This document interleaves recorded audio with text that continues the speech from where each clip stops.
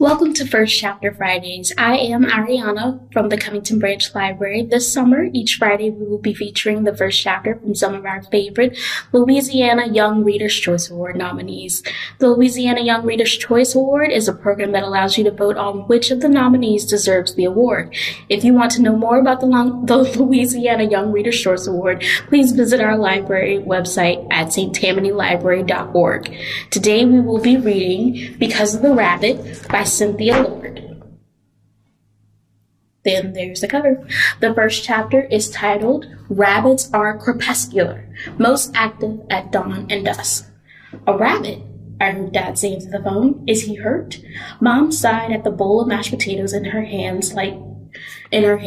She likes it when all four of us can eat supper together, but when a main gang warden gets a call, he has to go. Even if it's summertime, and tomorrow is the biggest day of my life. How long's the rabbit been there? Dad asked.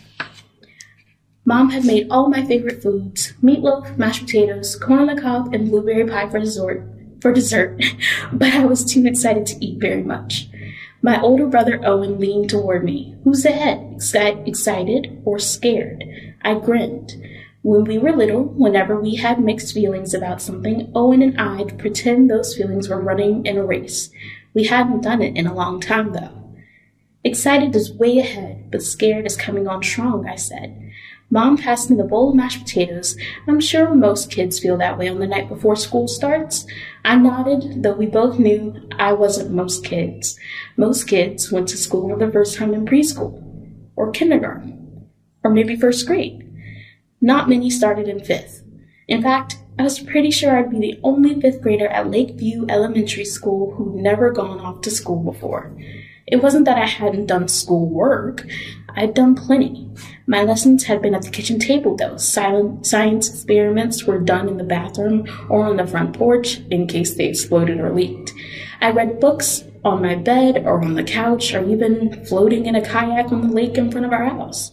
Being homeschooled had many good parts, but the best part had always been Owen. We made up games and shared secret jokes. We told each other stories and collected rocks together.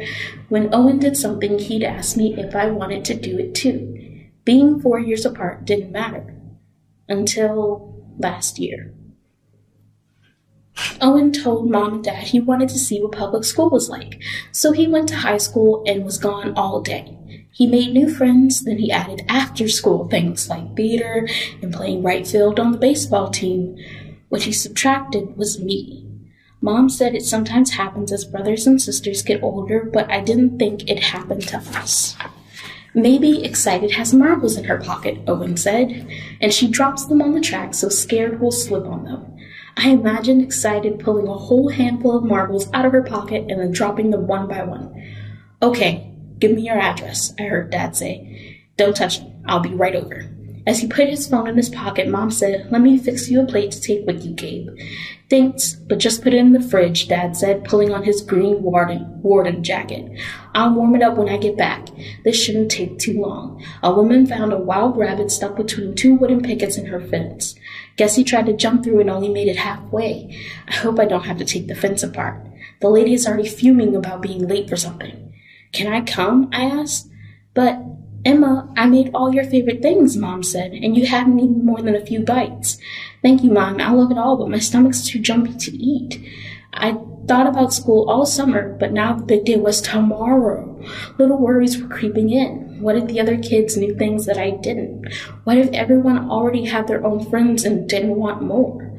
Scared jumped right over those marbles. I could pass you tools, I called to Dad, and the lady will probably be nicer with the kid there. He paused, his hand on the doorknob, and glanced back at Mom. She sighed. All right, we'll save the pie for later. Don't keep her out late, though, Gabe. She has to be up early.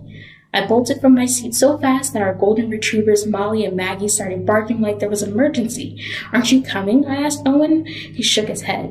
I have to call Jordan. I'm hoping to convince him to try out for soccer with me. Soccer? When did he decide that? You can tell me all about it when you get home, Owen said. I hope we can just wiggle the rabbit free, Dad said, as I caught him on the front porch, but let's bring something to put him in just in case he's injured. I've got a big plastic bin in the barn, and that should hold him till we get him to the rehab center. A bunny in a box, I said. Dad smiled. Rabbit wrangler, that's my job. Animals are my favorite part of Dad's jobs. If the rehabilitation center is already closed for the night, Dad might even bring an injured or orphaned animal home with him. Once I came downstairs to breakfast and found a fox kid sleeping in a box by the wood stove. Another morning, Mom screamed when she went to put water in the coffee pot, and there was a turtle with a cracked shell in a plastic tub in our kitchen sink. A beaver with a bad foot even slept in the cage in our barn one evening. Owen says we run a wildlife bed and breakfast.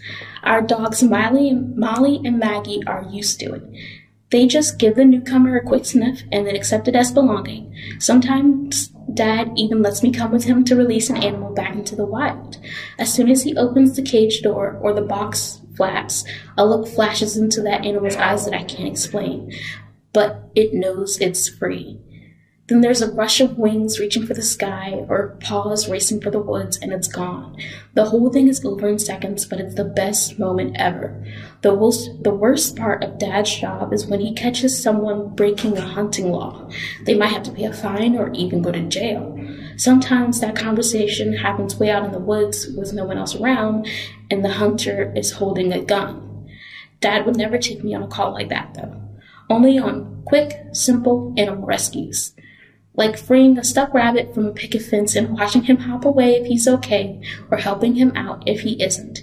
I should have known better, though. Rabbits are tricksters. When I was little, I always begged my grandfather to tell me a story about Monsieur Lapin, Mr. Rabbit. It happened once. Prepare would start, and it was like the world slowed down to listen. I'd hang on his every word until Monsieur Lapin had cheated and sneaked his way through every near miss and danger. Little, smart, fast as the wind on a mountaintop, and full of surprises. Anything is possible with rabbits. Thank you for joining us for First Chapter Friday. Please join us next week for another exciting first chapter. If you would like to read more of this book, visit your local branch library or place a hold on our website. And the book, once again, is Because of the Rabbit by Cynthia Lord. See you next week.